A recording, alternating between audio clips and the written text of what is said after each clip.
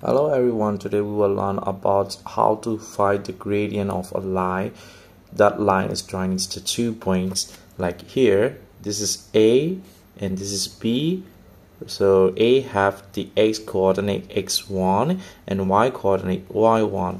So for B has the x coordinate x2 and y coordinate y2, like this. So if you want to find the gradient of that point, you have to use this formula. M is equal to y2 minus y1 divided by h2 minus h1.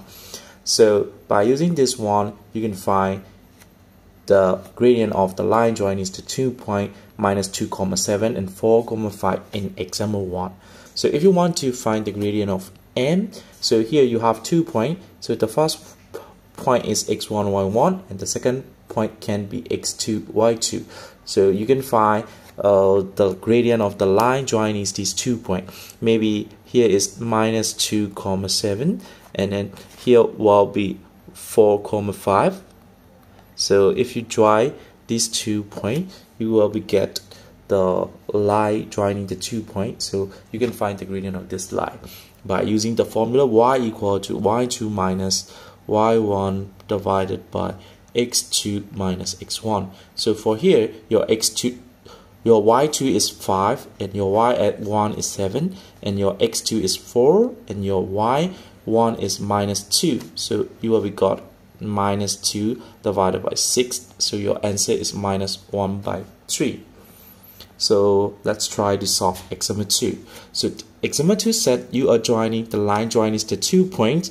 So the first one is 2, minus 5 and the other one is 4, 8. So we know the gradient of this line, it is m and it is negative 1. So you have to work out the gradient a. So the formula for the gradient is m equal to y2 minus y1 by x2 minus x1. So where is your x1 and y1? So the given 2 points are your x1 and y1. So here is x1 y1 and this one is x2 y2. So you can put the value of x1 y1 and x2 y2 inside the equation. So you have got a minus 5. This is for y1. So x2 is 4 minus your x1 is 2 and our gradient is equal to minus 1. So we can put here is minus 1. So you have got minus 1 equal to a plus 5 divided by 2. So we will move 2 to the left side. So you will got minus 2 is equal to a plus 5 and your a is equal to minus 7. So we got the value of 7. So let's try to solve exercise 5a. So for 5a, it said we have to show that the 3 points A, B, and C are collinear.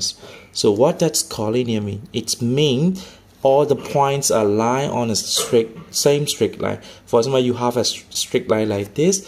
Maybe here is your A, and maybe here is your B, and here will be your C. So all are lying in the same straight line. So they all are lying in a straight line. Therefore, we can say that the gradient of AB and the gradient of BC and the gradient of AC are the same.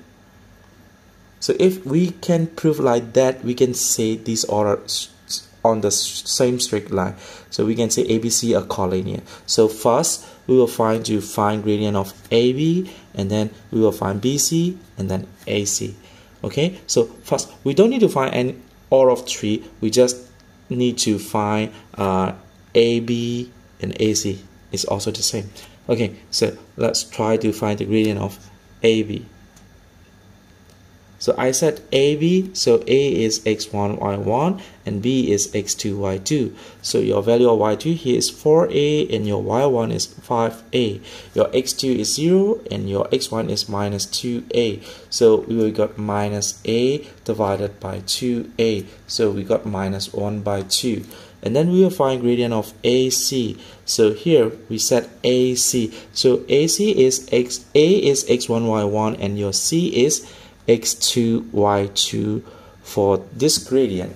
So here your gradient is, to find the gradient, your y2 is a and your x2 is 6a minus. So your y1 is 5a and your x1 is minus 2a. So you have got minus 4a divided by 8a. So if you solve this one, you also got 1 by 2. So you can say gradient of AB is equal to gradient of AC, and then we can conclude that this ABC are collinear.